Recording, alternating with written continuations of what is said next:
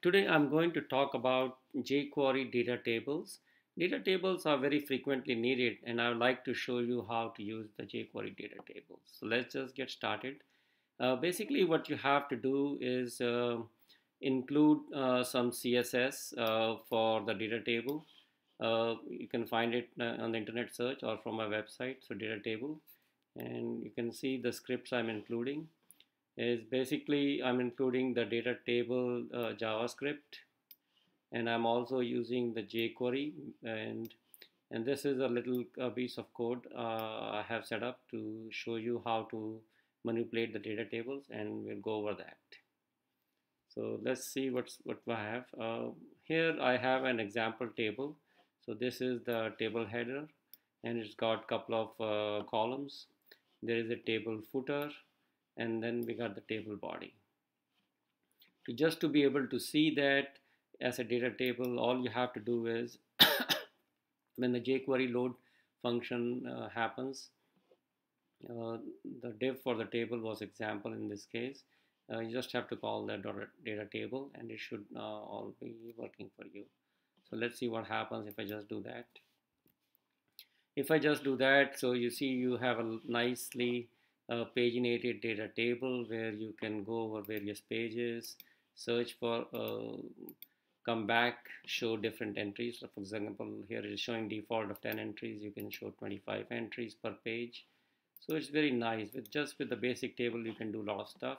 I can show you a little bit about the search feature here. For example, it searches pretty much in all of the data table.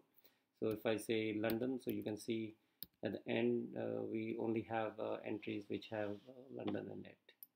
So it's pretty good. If you want to go a little bit beyond that, I'm going to show you some more features, and let's go over that. So what I'm going to do is just comment this first line because this is just the very basic. To see a little bit more advanced features, you can try doing that. So let's say you get this data table in your div and you don't want to show all of the columns. So you can provide some parameterized information. So this is how you do it. You got an object. Here it says column defs. It's an array. Here I'm basically saying is that the target of is the column number 2. So it starts from 0, is not going to be visible. Visible is false, searchable is false, and the same is true for column 3 where its visibility is false, but it is also searchable. So if I just do this, what it should do is hide column 2s and 3s, and let me show you which column 2 and 3 is. So 0, 1, column 2 is office, and column 3 is age. And if I do a refresh, you see it's gone. So this can be pretty useful if you have to show a different view uh, for your website for the data table. So let's go beyond that, and I want to show you a few more things. What you can do is I'm going to get access to the data table variable here, and we are going to toggle the visibility of the columns as user clicks on certain things. So let me show you what I have done that you can also try.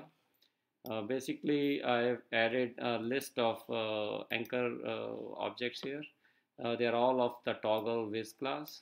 And I have an attribute called data column, which is basically allowing me to toggle the visibility on any one of the columns. So I put in an attribute 0, 1 through 5 here, and then you have the name, position, and salary.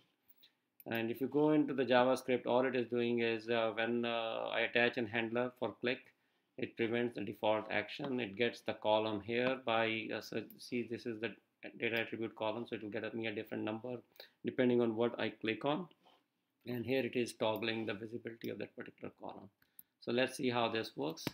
If I go back in here, click on it, so you see our div showing up with all those things. So let's say if I click on name, the name column is gone. If I click on it, it's become visible again. So that can be pretty useful if that's what you want to do for your website. So let me show you one more thing. We can keep this around because this code is fine. We can have this functionality as well. So here, this is a little bit more complex. What this is doing is that it takes all the t-footer elements. So if you look at my table, we have our t-foot elements here, t-foot. and it attaches a handler and basically changes the footer element. See here, the footer element is just name. Instead of name, we are going to make it like an input type text, and the placeholder is going to be search plus the title, and the title we get from the existing t head. So that's what it is going to do. So all of these will become input search input boxes, and this is what we will do to be able to search on a particular specific column. And then you attach an handler to that, and the way to do this handler is on key up change table column, whichever it is, on the key up change happens on the input box.